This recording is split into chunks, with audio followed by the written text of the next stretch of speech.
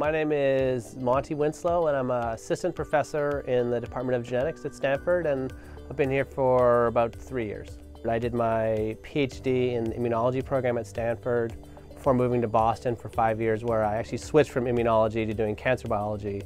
and I did a postdoc there for 5 years before coming back to Stanford and starting my own lab. So the type of research projects that my lab are focused on really relate to the changes in gene expression that occur as cancers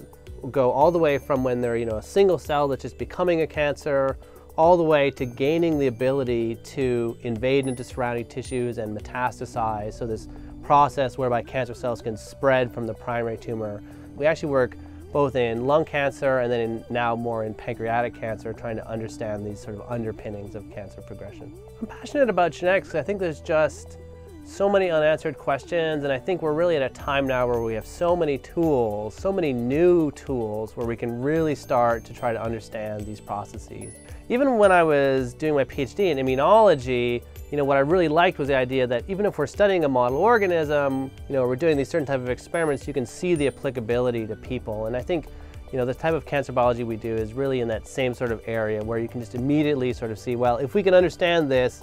it could have an impact on humans.